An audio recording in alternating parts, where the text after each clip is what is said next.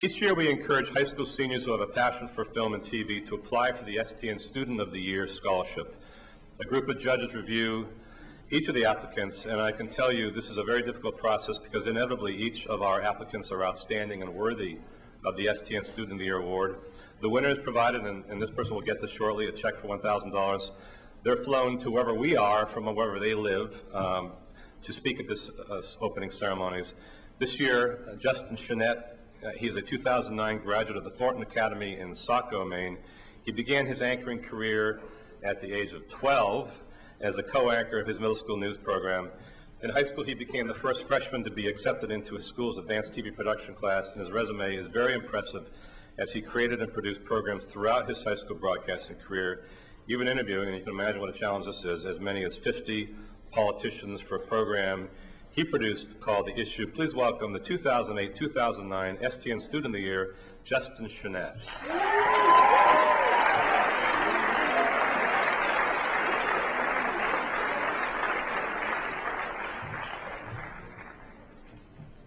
Good morning, STN. There we go. I like that enthusiasm. As you know, I'm Justin Chenette, and I'm the Student Television Network Student of the Year. I'm from a little town of Saco, Maine. Are there anybody out here that's from Maine? Represent. Woo! I like it. So when I first got the call from STN, I couldn't believe it. I thought they had the wrong number or something. I thought it was like a Verizon commercial. Can you hear me now? Good! I can't wait! So it really validated for me that I was on the right path in life. But that's not why I'm talking to you today. I'm not here to stand up here and give you my whole backstory. That would take too long because my resume is 7 pages long.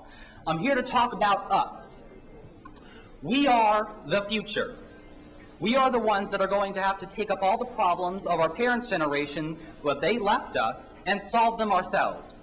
Now, as television journalists, whether you are in front of the camera or behind the scenes, it will be our responsibility to hold current leaders accountable for their actions and inactions, what they say and what they don't say. We have to be the watchdogs of government. As a whole, the local and even national media have dropped the ball with making government accountability a center point in the journalism world. So we have to take up the mantle because, again, we are the future. We are all here at the STN convention for a reason. You would not be here if you didn't have an interest in television or journalism or some related field, and there are many fields to shoot off from, especially now that we have redefined what journalism means today. It's very broad, more broad than in years past, with the whole concept of media convergence. We are in nearly a transition mode, as you're seeing newspapers across the country either going out of business or moving to the online medium. How we watch television is even changing with the advent of downloadable podcasts and episodes right at the palm of your hand, which is really cool. By the time you graduate college, the rough patches of this transition will hopefully, cross your fingers, will be over. And then there'll be time for you to run with it. Hopefully me too. Cross your fingers on that one. But how do you get to that point? The point where you know exactly what you want to do for the rest of your life. Some of you might be thinking to yourself, Justin, I'm more concerned about getting through today and this week, let alone 5 to 10 years from now. But you can't expect to get anywhere in life if you don't know where you're going. It would be fair to say that not everybody in this room is 100% sure that they have found their true calling in life. I didn't know where I was going in life until my sophomore year of high school, and even that is a little early for people. If you had asked me freshman year, would I be standing in front of you all as the Student of the Year, preparing to venture into the field of broadcasting, I would have looked at you like you had 5 heads. What are you talking about? At the time, I knew I liked doing elements of journalism and television production, but I wasn't completely sure that I wanted to do it for the rest of my life, because that's a little scary, right? Rest of your life, you better make sure. So I wanted to test it out. So I did everything from host shows to direct and produce them. I really wanted to fully invest my time into taking an interest that I had and fully testing it and vetting the process. Come to find out, after this experience and this experimentation, I found that I had a passion for broadcast journalism. The point here is I experienced what I like to do based on my interests, Then I developed the skills based on those experiences and discovered my passion in the process. This went against the grain, as I was told by countless individuals at my high school that I had plenty of time. Oh, you're young, plenty of time to figure this stuff out. Well, that's not necessarily the case. The fact of the matter is that couldn't be farther from the truth. You do not have an unlimited amount of time. Every year, life seems to go by a little bit faster and a little bit faster than the last. You do not have, again, an unlimited amount of time. We're only here for a short amount of time, so make the most of it. Before you know it, you're going to be looking in the mirror and be like, oh my God, I have gray hair. Where did the years go? I'm already looking in the mirror and oh my goodness, it's changing.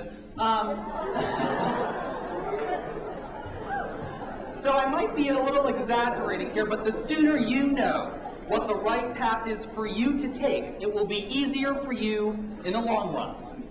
And make sure it's the right path for you. Not necessarily the right path for your parents, or your guidance counselor, or even your friends. This is your life. I'll use this analogy. You are the driver in the car of life on the highway of self-discovery. Ooh, philosophical, right? Yeah, okay. Let me repeat that just in case you were falling asleep. You are the driver in the car of life on the highway of self-discovery, meaning no one can live your life besides you.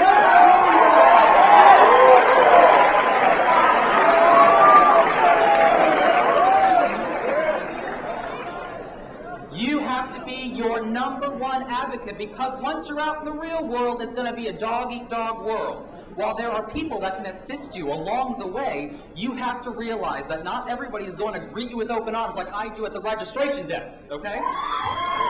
There we go. You are going to face hard challenges, but with a positive attitude and a strong self-confidence, the world is your oyster or any other food item that you like, okay? I like coffee ice cream. Anybody? Okay. There we go. Now, once you've chosen a path, you'll be able to set long-term goals because you have an end goal in mind and can set specific tasks and steps along the way in order to achieve that goal. Some of you may already be at this point and are looking at me like, yeah, I know this stuff, Justin. You know, you've gone through the steps that I just laid out, and now you know for sure. But for those of you who don't, the only way to know for sure is to try your hand at everything. And while you're trying to find that niche, you will have to experience, you'll get that experience in many different positions. As you come to find out in your programs, there's a lot of them. Camera people, in front of the camera, behind the scenes. There's so many different people, and those skills will serve you very well later in life.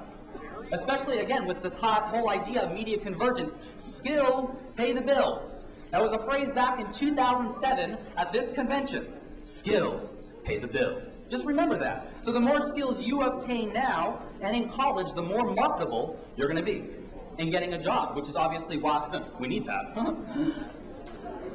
Especially in this economic downturn. Okay, so let's say that you've listened to your heart, you've followed your interest, you've discovered your passion, and developed your skills. Now what? What do I do with all of this? Well, now is the time to package all of that into a nice contained image. Think of yourself as a brand. In order for potential employers to know about you, your skills, your passion, you have to self-promote. You could be the equivalent of Albert Einstein of your craft, but if nobody knows about you, it doesn't do you any good. I'll give you an example. Ever since I discovered my passion for broadcast journalism, I've been very strategic in the projects and activities I've undertaken. It doesn't look good. If it doesn't look good on my resume, I don't do it. I'm very strategic. This is why my resume is over 7 pages long at 18. Not because I filled it with fluff, because that's really easy to do. You sign up for a club or activity and you're like, I'm a member. That's member in name only. It's nice to have a position, but if you don't do anything, it means absolutely nothing. Okay?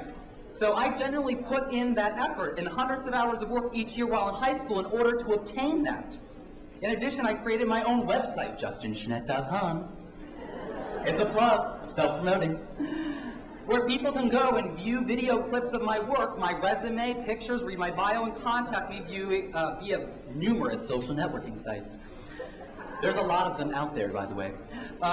Heck, I'm even in the process of writing and publishing my first book discussing my experiences in journalism and in politics, which is basically a walking resume.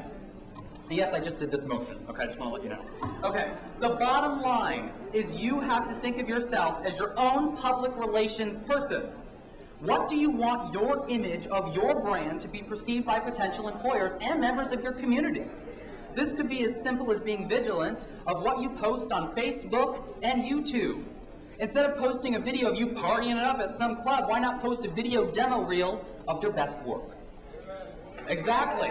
Come on, yeah? You know it. Yeah, all those blackmail tapes, I would erase them right now. Okay, the more emphasis you put on marketing your brand and getting your name out there, the more people are going to recognize you and get your name out there, and hopefully more stations are going to want to hire you. They'll contact you. Hey, I want you to work for me. Extra viewers, extra money. Okay? That's a key point. Whether you're in front or behind the camera. I believe in each and every one of you. I may have not met every person, though at the registration desk it gets a little crazy, but I will say this, I really love to meet each and every one of you, but I do believe in you. I really, really do. The fact is, you just being here is a proven testament to your commitment to quality video and to journalism. As the Student of the Year, I make this commitment to you. If you ever need something, whether it's a question about TV or journalism, or need help figuring out which college to apply for, though I'm a little biased in that regard because I'm from Linden State College, again, that's a plug, and I think it's one of the best schools in the country for broadcast journalism, but there's a lot out there. I've researched for 3 years, so if you need unbiased, because I'm a journalist, you know, I can give that to you. Or maybe you need assistance in determining how to develop your skills in a certain area, or how to apply your skills where there may be limited opportunity in your community, because not all of us have a big budget at our television station. I remember duct taping equipment together and smacking it to get it to work. And yet I'm standing here in front of you. So it's not about money, it's about skills and about your passion.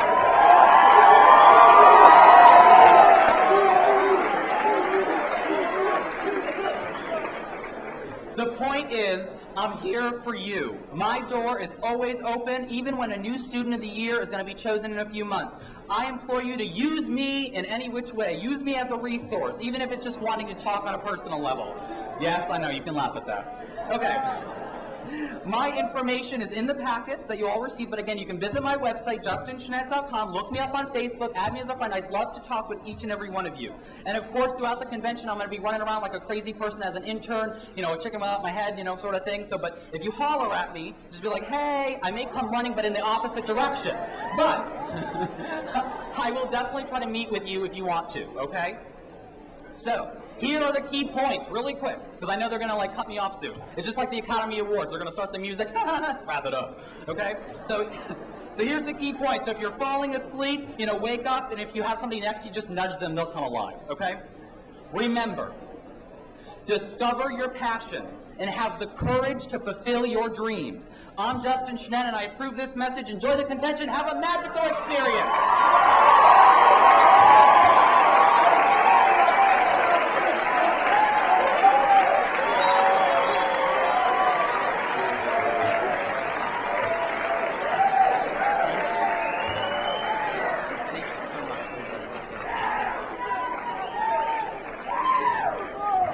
Now, here's a test.